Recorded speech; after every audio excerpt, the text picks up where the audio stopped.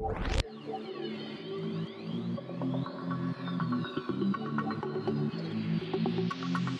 first tip we're looking at is turning the shape tool into a grid builder. So by drawing a shape, you can actually increase the amount of subdivisions available by using the arrow keys. This creates an array of shapes, which are actually independent, so you can move individual pieces around. So if you select them, you can move them in as a whole or individually. This doesn't just apply to squares, you can use it on circles as well as frames. It's a great way to build frames, logo walls, and shape arrangements. The next tip we're looking at is dynamic spelling.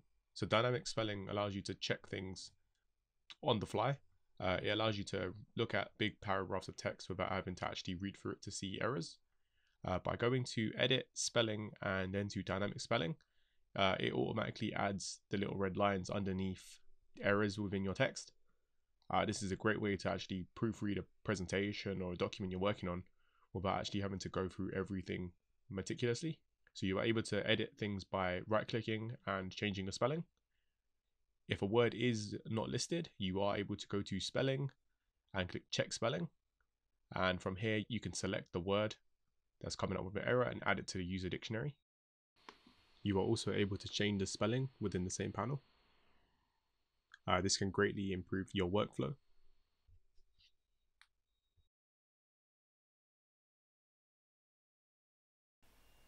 When I work within InDesign, one of the main things I like to do is build shortcuts for things that I find laborious. I find that using the align panel, it can be quite time consuming as you're selecting, clicking pretty much the same thing consistently. To counteract this process, I create specific keyboard shortcuts that allow me to create the same actions, but with ease. So by going to keyboard shortcuts and looking for object editing, you can find the horizontal, vertical, and different alignments that you need to change. By inserting keyboard shortcuts, you can create your own ways of working within InDesign. And by working within InDesign in a way that feels comfortable for you, you can actually increase your speed and your workflow.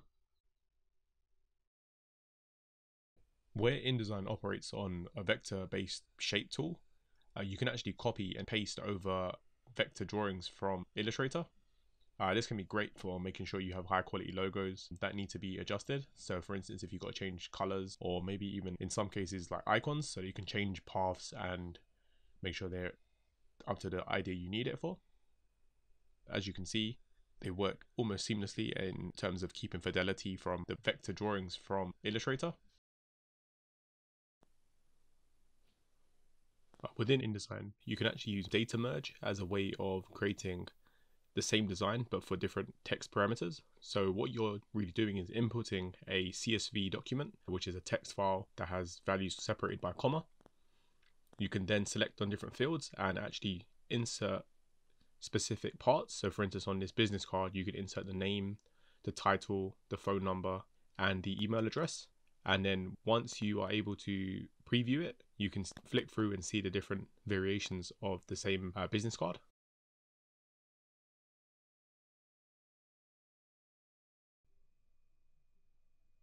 Where InDesign operates on the same software or similar building as Illustrator, you are able to create different effects based on a single object, and you can interact with different parts of the object. So for instance, if you click on the FX button, you can see the top part, which shows the drop down menu selecting different parts of the single shape. So you can affect the fill, the stroke, or the entire object. This allows you to add different effects that affect just parts of the shape rather than the entire thing. So for instance, with this demonstration, I'm just making a gradient affect the stroke on one side, and then the stroke to have the same gradient but on the flip. Using the eyedropper tool, you can actually copy and paste effects over quite seamlessly. At least that way it speeds up your workflow and allows you to just copy and keep consistency. If you click on the effects panel, you can see the entire effects that are used on each shape. As well as if your effects panel isn't available, you can go to Window and click on effects. Within the effects panel, you can actually turn down certain effects or opacities so that you can see certain things more sharper. Within InDesign, you can change text into outlines. So by going to type and clicking on create outlines, you turn text layers into individual shapes. From here, you can ungroup them and turn each letter into its own shape, which can be interacted with to change color or effects. Where these are now vector frames, you can also place images within them. So if you group a selection of letters together and then pasting an image into that, it will take the form of the letters in a sort of mask way. You can then double click on the picture and move it around to match the composition you needed it for.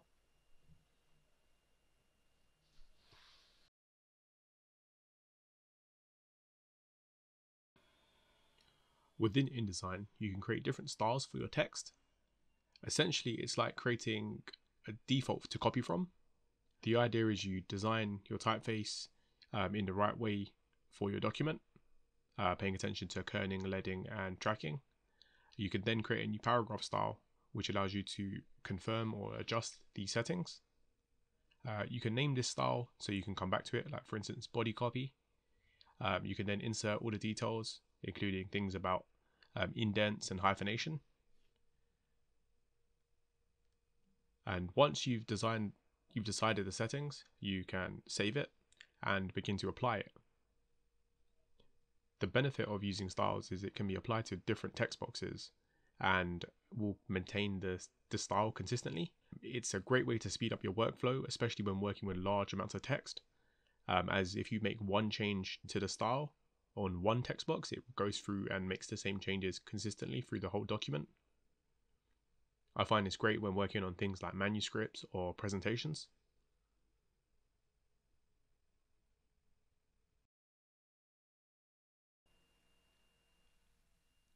Within InDesign, there's quite a few different views that you can use. So if you right click, you can see the different views. So you normally start off with a typical view, which is like a pseudo high res view. You then have high quality view, which is the most sharpest. And then you have fast view. Fast display is great for layouts or just working with just frames so that you can create an arrangement without actually caring about what's going in it. As you can see, when you click on a frame box, you can resize it and it shows you where the image will actually sit using the X.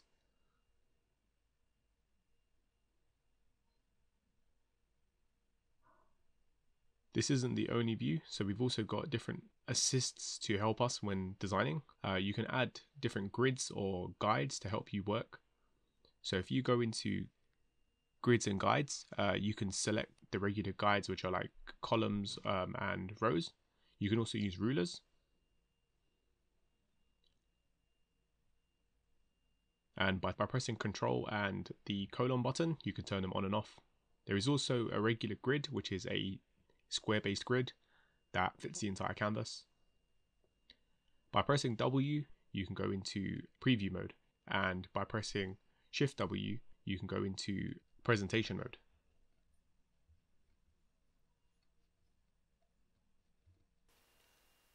On the back of the last tip, there is also a baseline grid, which is a very useful grid to use when setting type. By going to preferences, you can change the baseline, which is how text interacts with the page. So let's just choose a typeface here. So the idea is when you use a baseline grid, you'd want either the first line or all to align to the baseline grid. Trying to do this by freehand can be quite time consuming, whereas what you can do is you can set it to follow the specific size in the paragraph settings. Here you can also choose whether it follows only the first line or all the lines. Hopefully you found some of these tips useful. Please like and subscribe. It really helps the channel grow. Thanks.